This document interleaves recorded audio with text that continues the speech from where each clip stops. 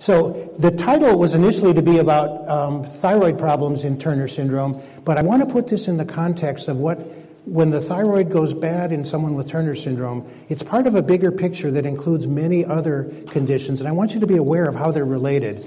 These are things that we call autoimmune disorders, and see the context that happens in. So you may have seen this before. This is the Monroe Carroll Jr. Children's Hospital where I work, where I've headquartered. And welcome those of you who are new to Nashville to Music City. So I have no disclosures to make, no financial disclosures. I don't get rich doing this. But I do want to disclose my appreciation to you for having me here and in particular to the Weirs. Everybody knows Sean and Taya. They've taught me a ton about Turner syndrome over the years. The part of it that I don't get to see in the office, and they've been a huge help to me as a resource to other families when babies come into the world and the families are surprised and they don't know quite what to make of this. The Weirs have been there for them, so thank you to them in particular. But again, thanks to all of you for being here.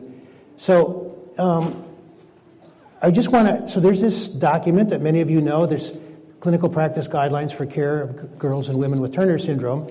And one of their guidelines, it's got multiple things, you know about checking the hearts and the kidneys. It says that girls and women with Turner syndrome, they recommend testing of thyroid function at diagnosis and annually thereafter. So something's up with the thyroid. Actually, let me take a quick poll. In your family, you don't have to say whether it's you, are there people with thyroid problems? Oh, okay. I'm preaching to the choir here. All right. So it's this is something you know about.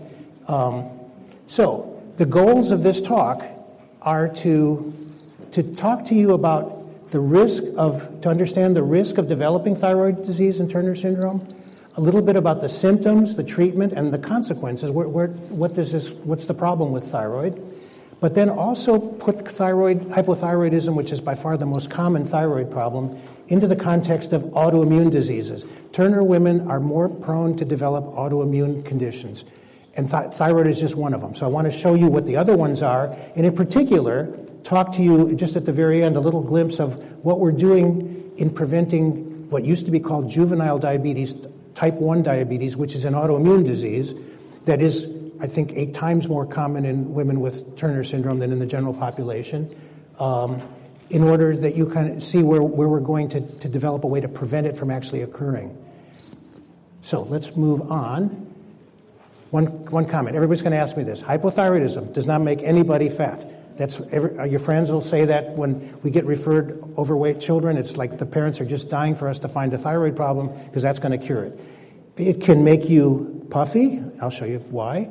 And fat, no. So we'll get past that one. Don't ask me that question. So how does the thyroid gland work and how is it regulated? So I'm showing you here. It's kind of hard to see, I'm sure, a lady, but right there in the neck is the thyroid gland. And these are the hormones, the 2 major hormones, T3 and T4, that it makes. And I'm comparing this to a thermostat and a furnace, right? So when we do testing for somebody's thyroid function, we measure a couple of things, and let me just kind of run through this. The brain makes a hormone called TSH regulating hormone, TSH releasing hormone. It's got actually a longer name, but that's close enough. And then the pituitary gland here makes this thing called thyroid stimulating hormone. So that's kind of like the stimulator of the thyroid. And when it hits the thyroid, it goes into the blood. When it hits the thyroid, it makes it release more thyroid hormone.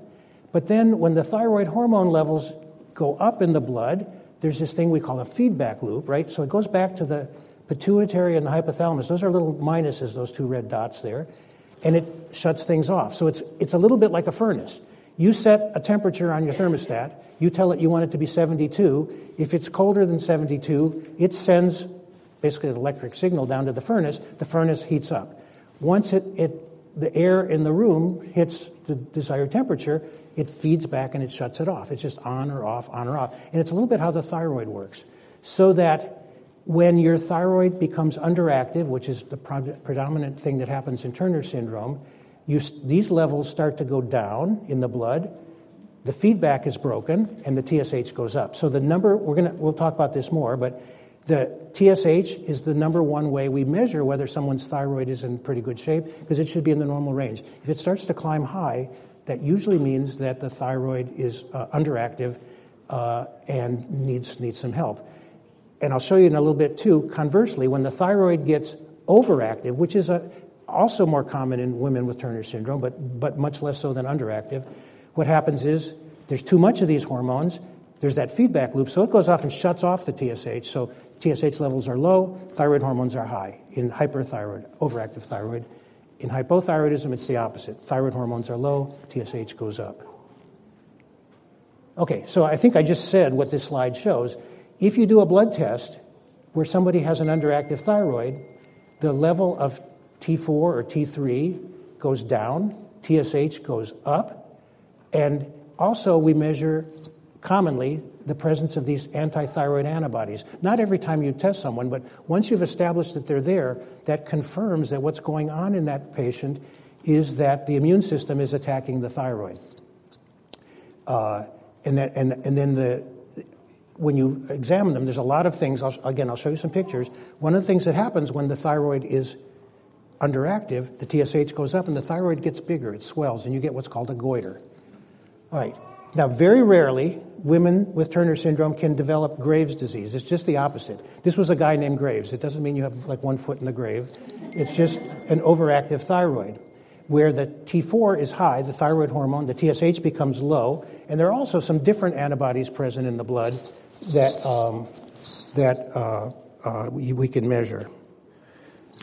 Okay. Oh, sorry, that's me. Sorry.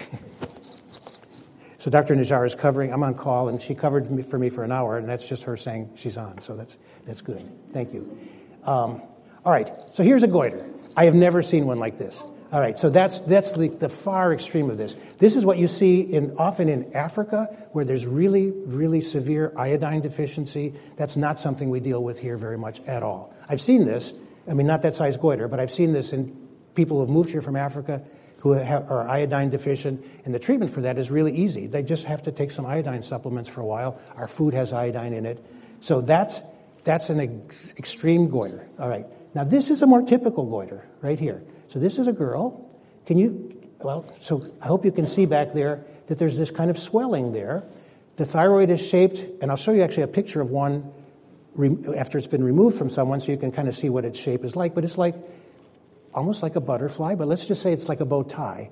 And there's a lobe on the right side and the left side.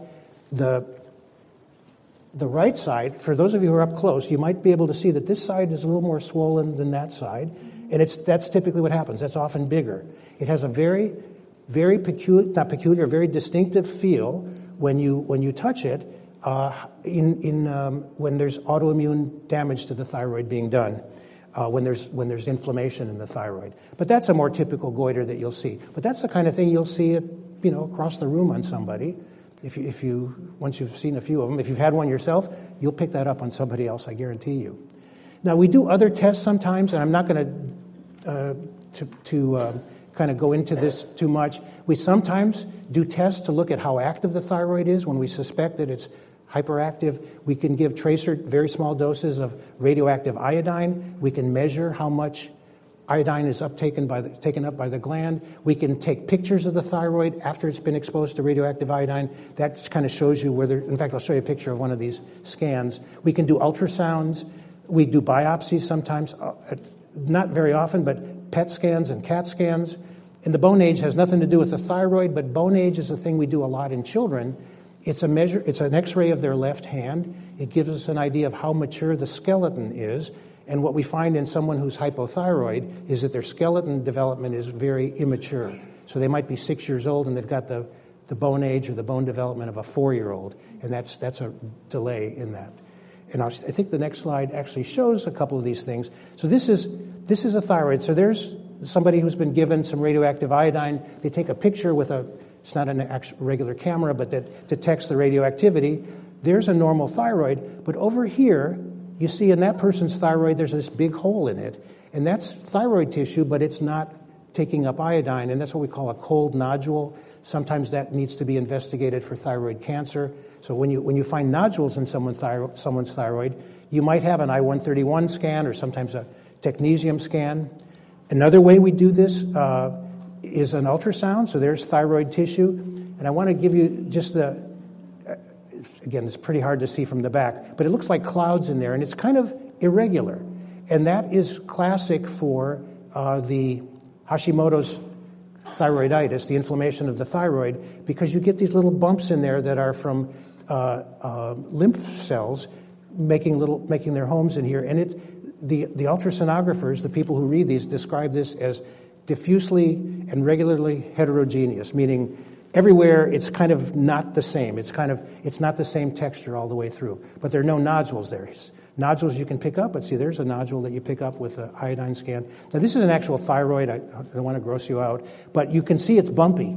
And when someone has Hashimoto's thyroiditis, that's what your gland looks like. And when I feel it, there's just a texture to that you can't miss. One last thing, and then no more gross pictures, I promise. So there's a drawing of a thyroid, the right lobe, the left lobe, from the patient's side. Right in the middle there is a little part of the thyroid that normally is very small.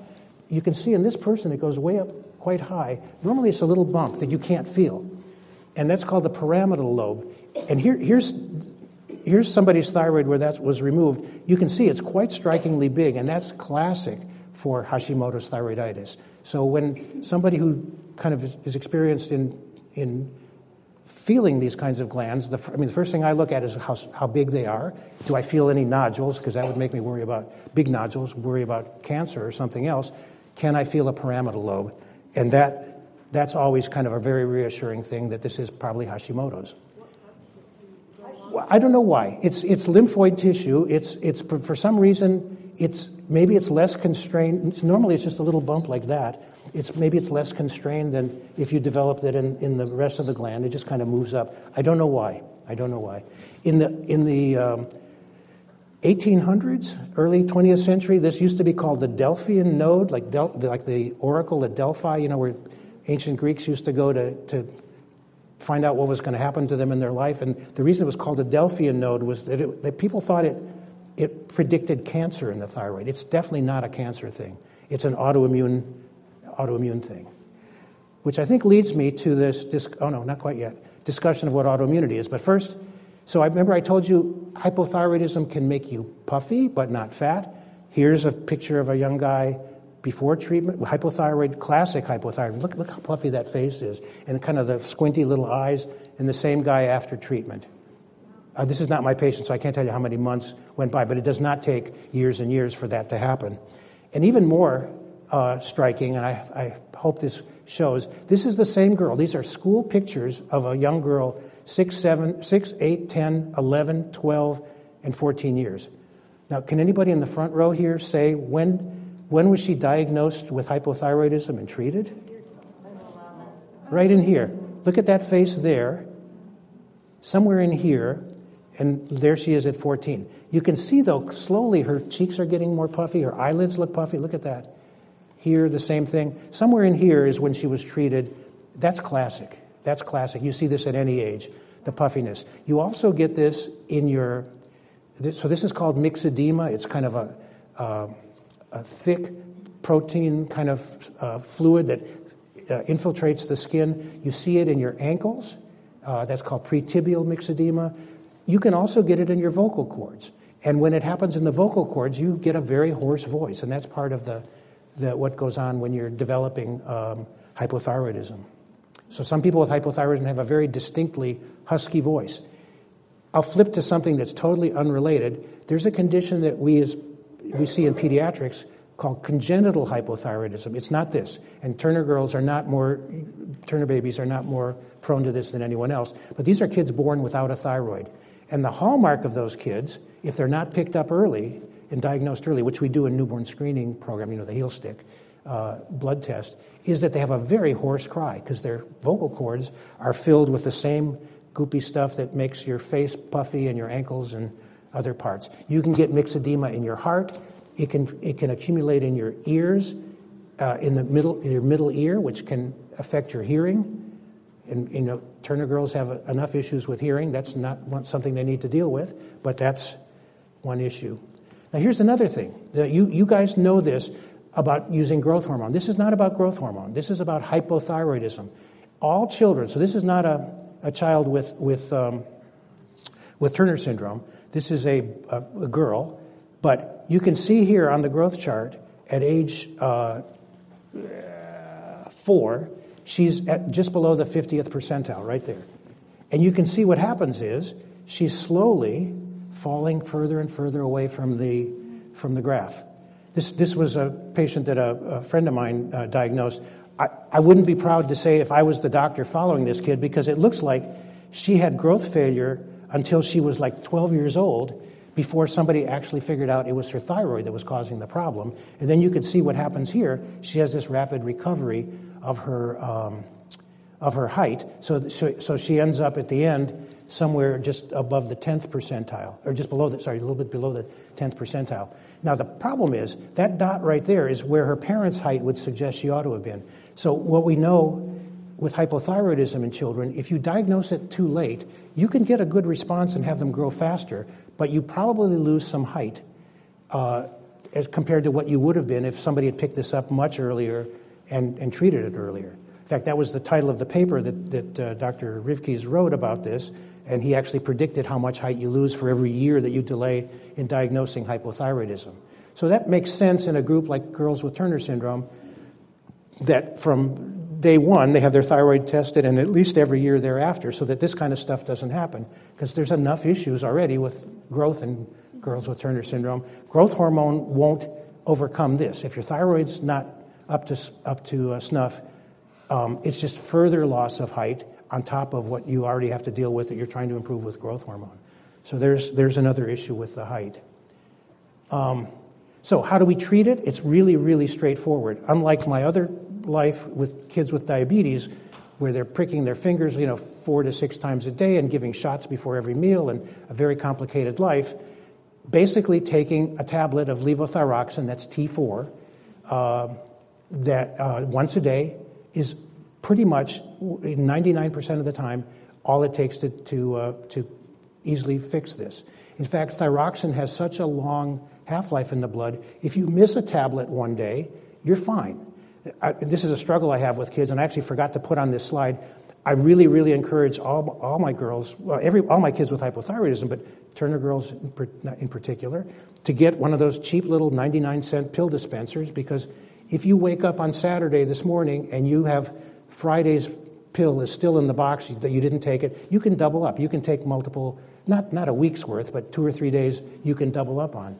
The one thing for those of you who are taking thyroxine, I hope you know, you can't take it at the same time as you take iron, because the iron binds up the thyroid medicine and you don't get the proper dose.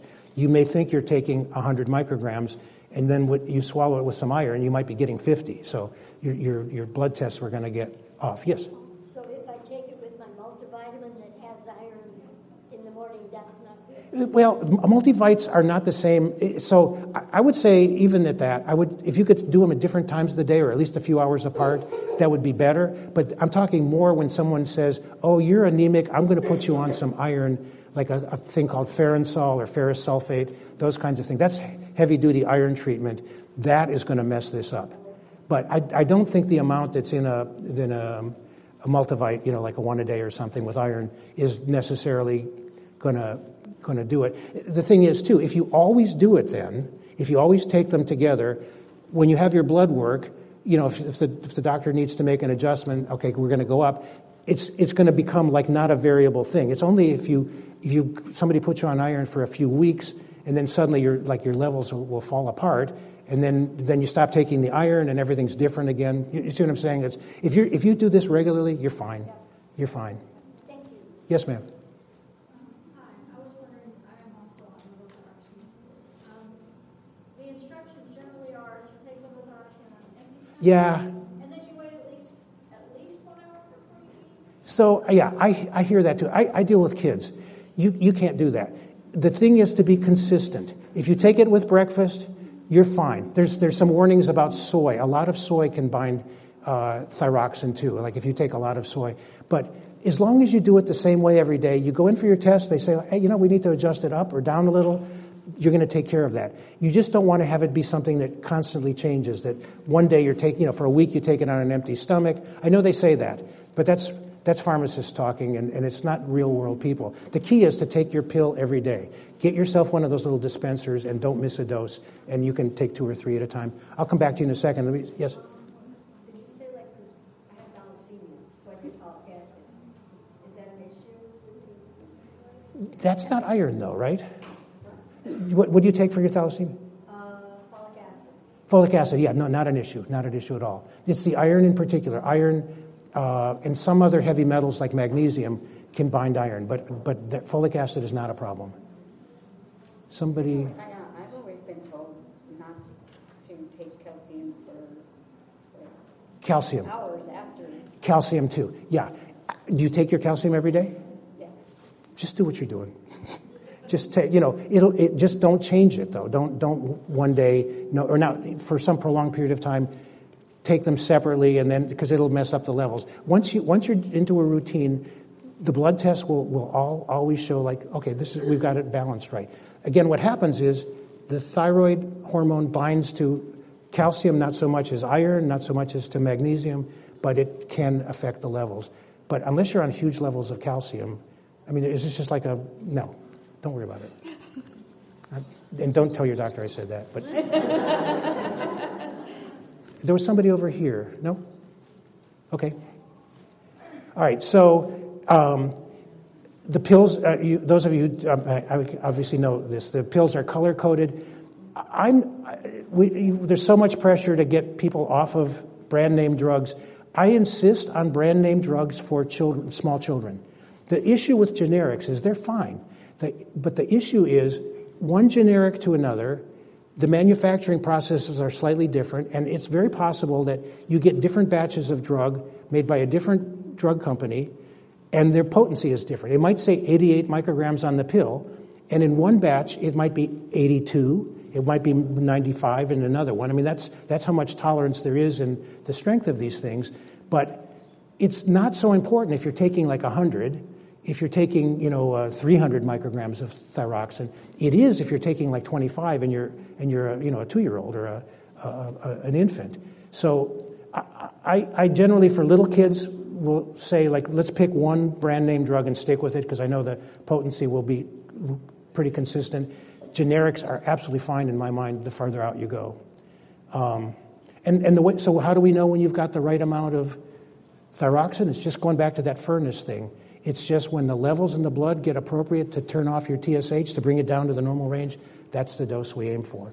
Some people will argue it should be in the upper part of the normal range, the middle of the lower range. For the most part, there's a loud group that says, I feel better when it's in the upper end of normal. But you don't want the TSH to be suppressed because if you take too much thyroid hormone, you'll get osteoporosis. It's a long story, but it'll encourage calcium loss from your bones. You want to keep it in the normal range. We rarely use, although there's a lot of kind of popular interest, you'll find websites that say, those doctors don't know what they're talking about. You should not take thyroxine. You should take Cytomel, which is T3, or combinations of T4 or T3, or you should take ground up cow thyroid gland extracts, which is how they treated it in the 1920s. I'm not a favor of any of these. And this has been pretty much debunked. If you use T4, the body converts it appropriately. Yes? My thyroid level has been in the low normal. Which level, though? The TSH or the T4? T4, I think. Low normal. Yeah. Okay. What about your TSH, though? She's gotten me on 112 micrograms. And I'm wondering if, since it's low normal, if she shouldn't be increasing it. Well, you can talk to her, and say 112. The next pill up is 100. I think there's a 118 and a 125. Pick a slightly higher version. Go a couple of months with that and see what it does to the blood work. You don't want the TSH to go below normal, though. There's a bottom end to that. That's going to cause you long-term problems with your bones. But there's no harm in playing with this a little bit. Can it cause sweating? No. Hypothyroid doesn't cause sweating. No. If you have Graves' disease, you sweat, that's a whole different, where the gland is like super overactive. That's not what you're dealing with. Just taking thyroxine doesn't do that. Yes, ma'am? If you have been off your levothyroxine for a little bit, can you just restart it? Yeah. Okay. Yeah. The only time, and actually a lot of endocrinologists don't know this, but because this may be more of a pediatric thing. If you are very profoundly hypothyroid, if your TSH is like 150, normal is between like 0.5 and 4 or something like that. So if you're 15 or 20 or 40, you come off and it's like in that range, it's fine to start back. If your TSH is really high in the multiple hundreds, I will always start someone on half the dose for about 2 or 3 weeks and then go to the full dose. It can cause some problems with brain swelling. But for the most part, nobody works in that range. That's really, really hypothyroid. So, okay, there was another hand. Yes, back there. Okay, so my last appointment with an endocrinologist went like this. The TSH level was normal, and he said, "You're fine. Keep on your medicine." I take Thyroid because apparently the level doesn't react to me well, so I take my Thyroid. But is that right? My TSH level is normal. I'm good to go. That's for the most part, yes. Now, did they measure the free T4 as well? Some don't. Reflexes to a T4, I believe if you need it. So I look back at my past results, and when indicated, I get a free T4. My free T4 would be high, and at that point, No, for the most part, whatever. The most sensitive way to monitor thyroid function is the TSH. The free T4 assay that is used in commercial labs, the ones you send out to Quest or LabCorp or even Vanderbilt Children's Hospital uses, is not as accurate. There's another way to measure free T4 that's very expensive, very labor intensive, and we rarely do. It's not as accurate in determining your thyroid status as the TSH is. So when they say like that, if the TSH is good, we're good to go, I would stick with that. There are people who have hypothyroidism not because there's a problem with their thyroid, but their pituitary gland is defective. That I see a lot of that. Kids who've had brain tumors. We don't measure the TSH in them because that's what the problem is. They don't make TSH. We have to rely on the free T4. And sometimes I feel like I'm working in the dark, using those levels, but that's all you can use. You can't use the TSH. So for the most part, the TSH is by far the more sensitive of the indicators of your thyroid health. Yes?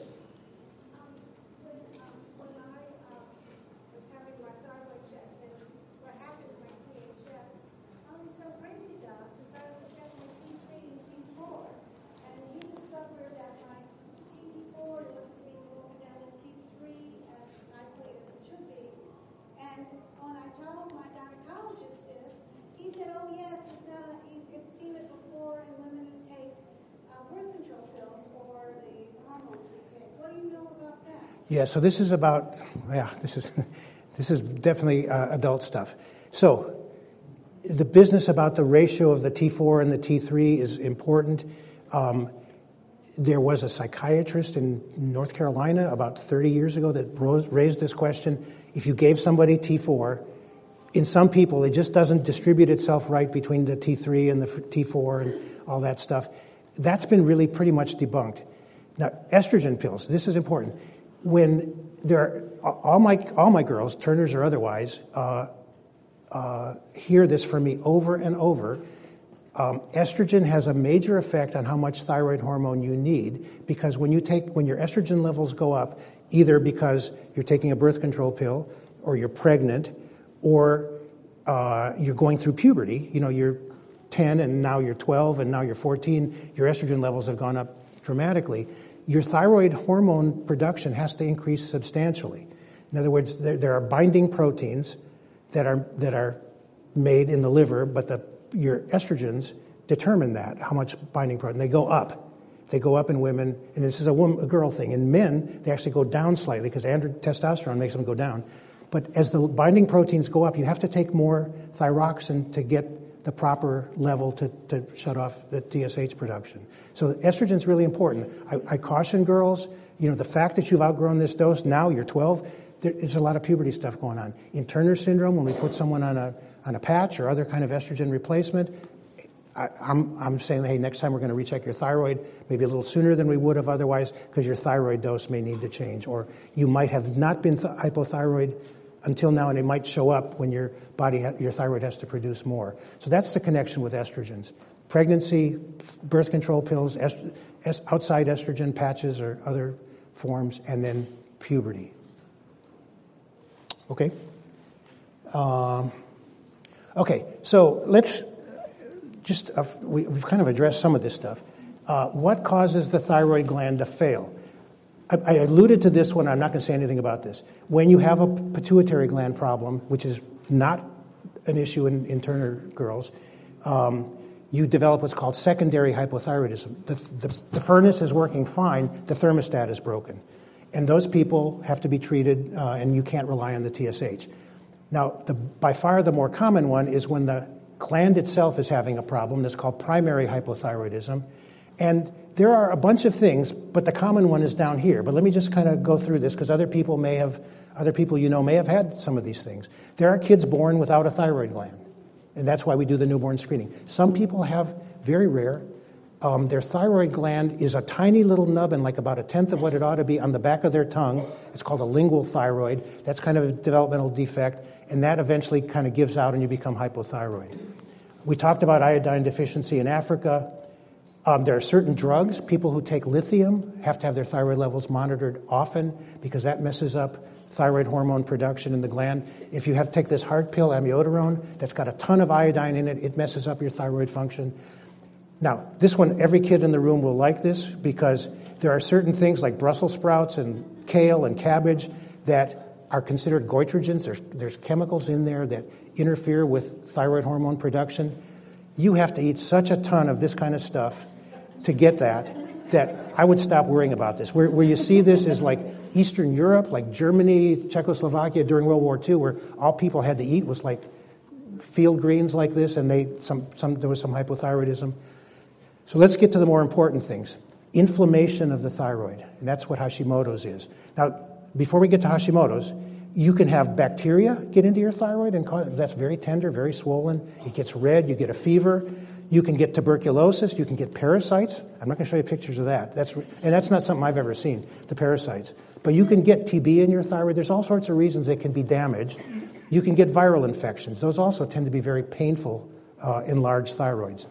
If you have neck irradiation, we don't do this anymore, but it used to be, anybody who grew up in the 40s and 50s, and I think this ended somewhere around the 1960s, it was very common to use irradiation of the face to treat teenagers with acne.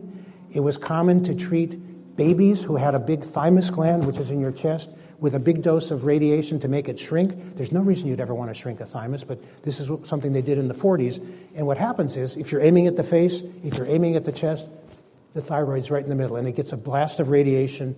Not only is it more prone to develop thyroid cancer later, but it can become underactive. That's less common, but there are still places where people have been exposed to radiation. Well, so I take care of a number of children who have cancers of the mouth and throat, like the palate. There are what are leiomyosarcomas, or smooth muscle cancers of the throat. They have to irradiate those, and there's no way the thyroid doesn't get blasted in there. And a lot of those kids develop underactive thyroid. These are all really rare. Everything from here up is rare. The big one is autoimmune thyroiditis, also called Hashimoto's. So, autoimmunity. This is the big picture here. It's a misdirected immune response. Our immune system is normally there to help us fight off invaders, right? Things that shouldn't be in the body, germs of various sorts, bacteria, viruses, fungus. But in this case, the immune response attacks cells in the patient's own body. You somehow don't recognize that this is your thyroid cell, and you make antibodies against it, which leads to its destruction. So these antibodies, they're white blood cells that are called lymphocytes that make antibodies. They're called B cells. These antibodies help another class of cells that are called T cells become activated. They use the antibodies to home in on a particular organ, and they destroy it. And that's what Hashimoto's is. So the important thing to remember about this is that if you have one autoimmune disease, let's say you've got Hashimoto's, you are more likely at some point in your life to develop another different autoimmune disease on top of that. And I'll show you exactly some data about that. Does that make sense? You often isn't limited. By far the most common one of all is autoimmune hypothyroidism. Hashimoto lived in the 1800s. He had no idea what he described a bunch of Japanese people with goiters, and they turn out that's what they had. It's autoimmune thyroiditis, but he had no idea about that. They couldn't measure antibodies. And yes. So when you say you may have the propensity to develop other autoimmune, that arthritis. I'll show you a list. I got a list for you. I'll show you a list. Yes. Do you always have hypothyroidism? Do Turner's girls always have hypothyroidism with Hashimoto's? Do the antibodies always show up? The actual levels of so the question is, do the antibody levels change? The fact that they're there is enough to indicate that there's thyroiditis. The levels that they're at can be highly variable in people. If you don't have it, it's very unlikely that you'll get autoimmune thyroid problems. They precede the disease. I'll show you more about that, how it happens in type 1 diabetes, because that we have a little bit more information on that. Okay, so just a quick picture here. Here's a normal thyroid gland here under the microscope. These big lakes here are called colloid lakes. That's what a normal thyroid looks like. This is a gland. This is a little bit more magnified. So see those round spaces there? So we have to blow this up a little, but I hope you can see all those little black dots in there. Those are lymphocytes that are kind of chewing away at the thyroid tissue, kind of like little Pac-Man here. Those are effector T cells, or T lymphocytes. That's what's doing all this trouble. Now, they can be there for years before you actually have enough damage done that you're going to need to treat it. You can't, treating someone with thyroxine only because they have antibodies does not do anything. There are still some doctors that do that. There's no rationale for that. But again, just to point out that there are these antibodies. These are B cells. It's a little cartoon of B cells, but there's an antibody. The antibodies from there say, like, there's something going on in this thyroid that leads from there to here, that attract the antibodies kind of bind to places here. These guys come in after the antibodies cause damage. Okay? So, Hashimoto's, this is just in the normal, the usual population. It's found in about almost 1.5% of kids and teenagers. That's the peak year. But in young women, it's like, in adolescents, it's 2-to-1 girls to boys. In in adults, 10-to-1. It's a female disease. Not to say men don't get it, but it's by far overwhelmingly a female disease. The peak incidence is around puberty, but women will be diagnosed with this when they're in their 20s, 30s, 40s, not in their 80s and 90s. Now, the other interesting thing, the populations that are most at risk for this, we know that Turner syndrome is, but Klinefelter syndrome, these are men with an extra X chromosome. In Down syndrome population very commonly have the same issues with thyroid that we see with Turner's. And what you see is these lymphocytes infiltrating the thyroid. So this point here, Hashimoto thyroiditis, that diagnosis means that you have lymphocytes in your thyroid. We rarely biopsy them to show it that way. It means you have antibodies against thyroid in your blood. But it doesn't always imply hypothyroidism, right? Hypothyroidism is when your TSH goes up. So you can have Hashimoto thyroiditis and it doesn't need treatment. There's no way to treat it. I mean, there is. You could block your whole immune system and then it's like having AIDS. You don't want to do that. So, but there's no reason to treat that. But they don't always go together. You can have smoldering thyroiditis for years or decades and never need to go on treatment for it. And we've talked about that point as well. Now, here's an interesting graph. I think somebody asked about this one earlier. This is in Denmark. They looked at Turner women. It's not a huge number. Most of them were 45X. Some were mosaic Turner. But basically, we're looking at different age groups. So this is 0 to 10, 10 to 20, to 30, to 40, to 50, to 60, and over 60 years old there. And they looked for 3 different kinds of antibodies. One was the thyroid antibodies, one was celiac antibodies, and the other was the antibodies that are part of the type 1 diabetes, juvenile diabetes. So it just says what percentage of people in these groups, age groups, developed any combination of those antibodies. And the message that I want you to see is not so common in little ones, but it's getting around puberty. We talked about how this is a puberty onset thing for the most part. And going out to adulthood, you keep getting more and more antibodies. Autoimmunity kind of continues to happen as you get older, which means you've got to be monitored for these things. There isn't an antibody measurement for every disease that is autoimmune, but for the ones that are, in particular celiac and thyroid, which are the two more common, and for type 1 diabetes, there are ways to monitor it. But again, the older you get, this process keeps going. All right, here's a list. This is also from Denmark.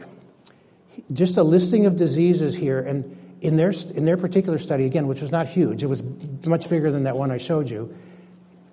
Here's the disease, and I know it's impossible to read, so I'll go through this.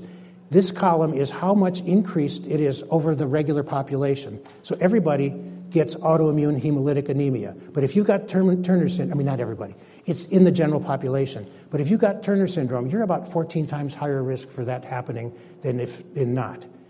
Alopecia areata, where you get these patches of hair loss, big circles, not just diffuse hair loss, 20 times higher in Turner syndrome women. Celiac disease, about 14 times.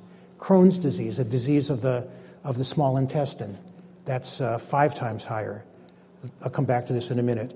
Ulcerative colitis, about 4 times. Rheumatoid arthritis, about double the risk. Let's stick with the ones we're talking about. Hashimoto's thyroiditis, presence of antibodies in your blood, it's about 12 times higher in the Turner group population than the rest of the population. The ones that actually become hypothyroid, it's not all of the ones with thyroiditis, but it's about 9 times higher. That's why we screen every year. The risk of developing the overactive thyroid is about 5 times higher. And let me just point out this one, because we're going to come back to this in a minute as an interesting kind of example of what can happen in Turner's. Type 1 or juvenile diabetes, it's about 8 times higher. So that's the spectrum of things. Pretty much anything psoriasis, pernicious anemia, and there are others that aren't on here. Just as you can see, I kind of ran out of room here. But Turner syndrome women have a propensity to autoimmunity. The number one autoimmune thing that they tend to get of a glandular nature is the thyroid, type 1 diabetes for the most part. Celiac, where's celiac on here? I know it's not. Oh, there it is, yeah, 14 times higher. And there are handouts back there. This kind of lists what organs these things happen in. All right, let me just finish, because I'm sure there are going to be more questions. Just a little bit of exciting stuff that's going on with preventing type 1 diabetes, which is an autoimmune disease. So let me ask, how many people in this room have a personal family connection to type 1 diabetes? Just as I expected. Okay, it's about half the hands that were raised with the thyroid, but so let me tell you about this. Diabetes is a condition where you have too high a level. Yes, thank you, of glucose in your blood, right? There's 2 major ways this happens. So there's a blood vessel. Those little spots are glucose levels. Insulin is really important for this. Insulin is what opens up your cells. I'm simplifying a lot, but insulin is required to get glucose out of the blood into your cells, and then you get nice, happy cells, right? That's normal life. Now, that's a pancreas over there, and that's the beta cell in the pancreas. That's where insulin is made. And so I got a little model of a locksmith there, because the locksmith makes the key opens up the cells, and that's what we got. When you develop diabetes, there's 2 ways this can happen. 95% of diabetes is not the type 1. It's type 2 diabetes. This is the one that we see in older people, certain ethnic groups like Pima Indians, like it's huge, like 45, 50% of them get type 2 diabetes. They make lots of insulin. It's just like somebody changed the lock. Insulin doesn't work well. They become less sensitive to their own insulin, and they develop high blood sugar because of it's more than just the obesity, but that contributes a lot to it. Type 2 diabetes you can often control with lifestyle, pills, diet, that kind of stuff. Type 1 is different. This is the one that's like and is related to Hashimoto's. The problem is, that's your pancreas aflame. That's your immune system. This little Pac-Man guy has gotten in, and the target now isn't the thyroid, it's the beta cells in the pancreas. You don't make insulin. The keys are gone.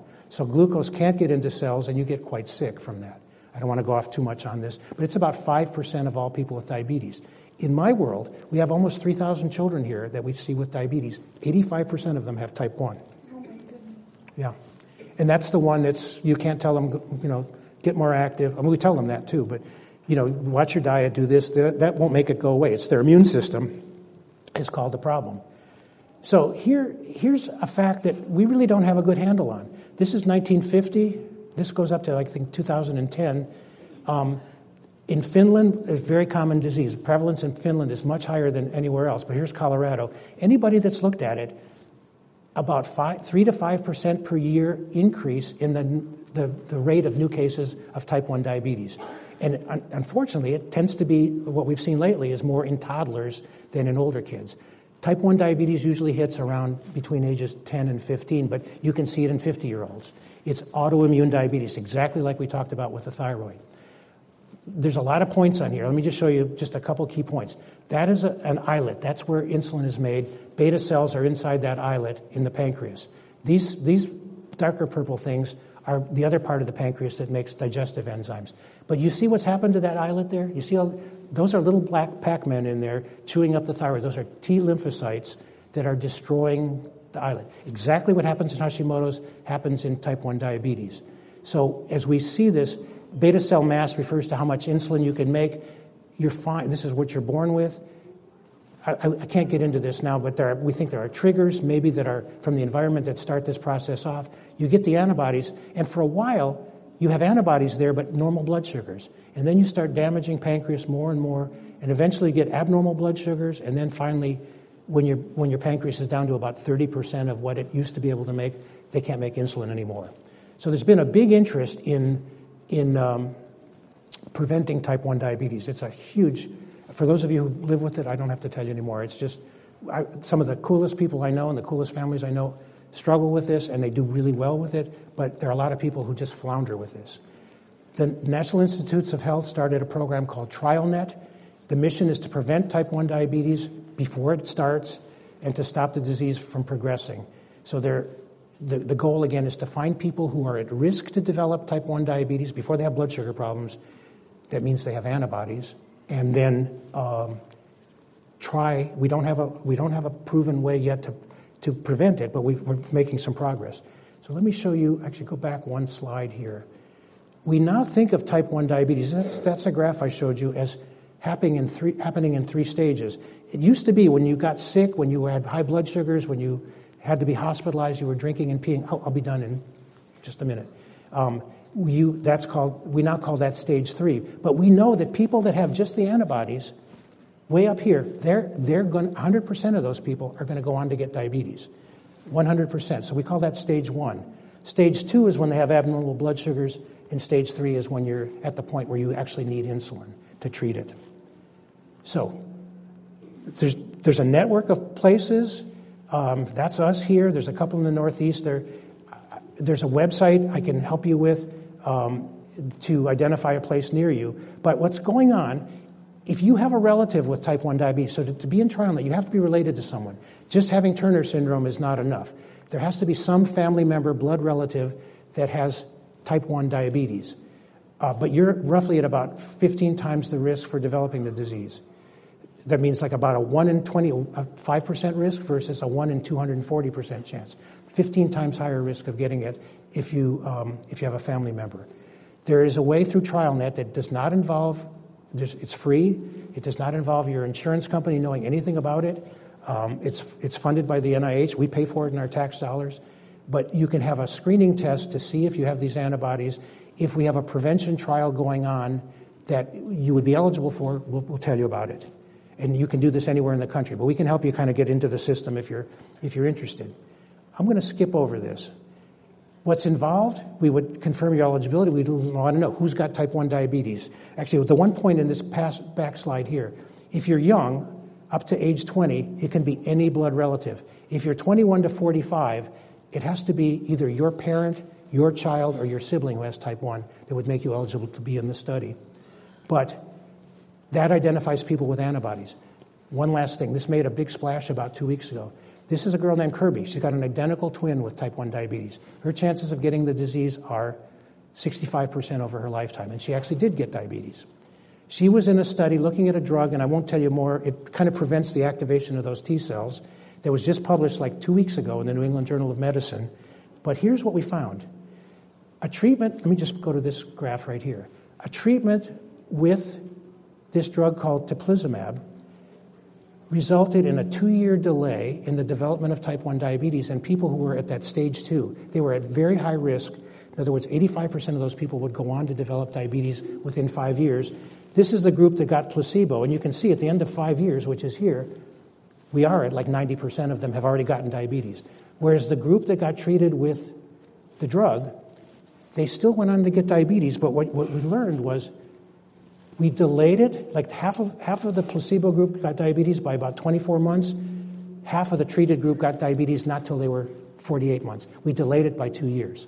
At the end of the study, and this is the last study, 25 people in the treated group, there were equal numbers, did not have diabetes. Only 9 in this group did not have diabetes. This is really exciting. It's not a home run. It's like a double. Maybe it's a single even. But we're working very hard on this to maneuver this to, like, can we take people who are just have the antibodies and keep them from getting type 1 diabetes?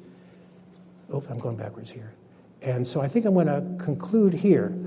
Type 1 diabetes is a whole different life risk than Hashimoto's thyroiditis. I'm talking to you about this because I know you've proven to me, among you are people with type 1 diabetes risk.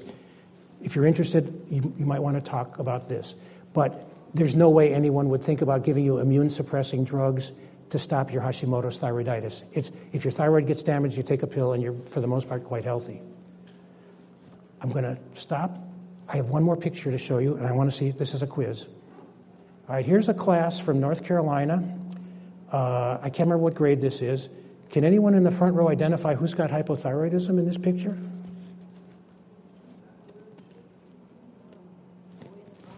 The boy in the brown, yeah. This is the guy who's wearing gloves, who's got a heavy leather jacket on. Yeah, he's cold. Look at his face. Look at his face compared to the other kids in the class. Okay, you're paying attention. You pass. Thank you. Thank you very much.